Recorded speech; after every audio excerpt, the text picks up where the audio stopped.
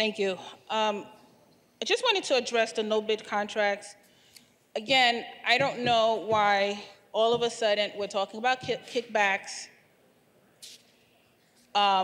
when it deals with minority and women and service-disabled veterans who, again, are just trying to get some type of equity, some type of their economic fair share.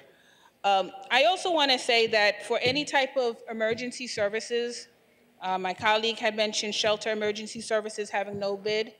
It is known and in statute that a government can allow competitive bidding, even programs like MWBE that requires goals to be waived when it's an emergency situation.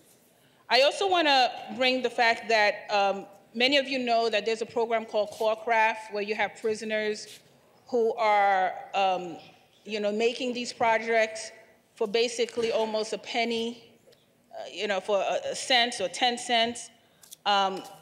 These prisoners are not getting paid. These are contracts that can be procured by minority women business enterprise, but prisoners are being exploited and are getting paid for nothing, but no one is talking about that.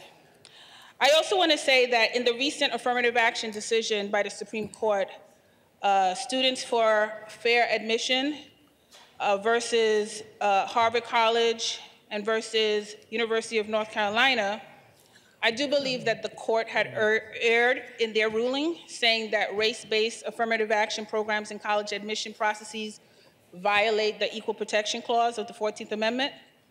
But I do want to point out that Justice Roberts made room to say that in these type of cases, race-based programs, strict scrutiny requires that the use of race serve a compelling government interest, like the educational benefits that stem from diversity, and be narrowly tailored to satisfy that interest. Here, in the state of New York, the Article 15A program has been a narrowly tailored program to address the disparities in government contracting against minorities, against women, against service-disabled women. And we've had the disparity study and the statistics, the analytical statistics, the quantifiable statistics to show and prove that racism, sexism, discrimination against service-disabled veterans continues to happen in our procurement process, which is why we have an Article 15A program. MWBEs have been playing a slow catch-up for decades and decades of being disproportionately stripped from our economic resources and our fair share of the piece of the pie.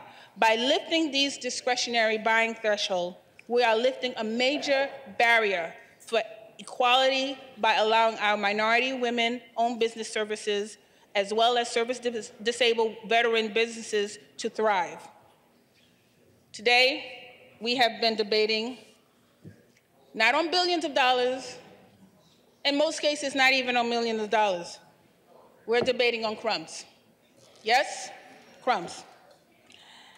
And, Mr. Speaker, I just want to let you know that we're going to continue to fight for our lives, for equity, equality, for better lives, for better schooling, for better health care, affordable housing. And we should expect that whenever it's education and whenever it's economics, we're always going to be challenged in the courts because it's an opportunity for the vulnerable community to excel through education and economics opportunity.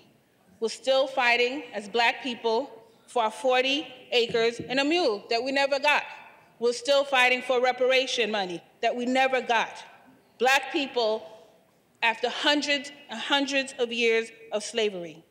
I recently graduated from Brooklyn Law School.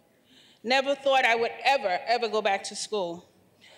And I decided to go back to school because not only that I have been a victim continuously of discrimination, having lost my child in a hospital who didn't want to serve me, but I have witnessed discrimination continuously throughout my life.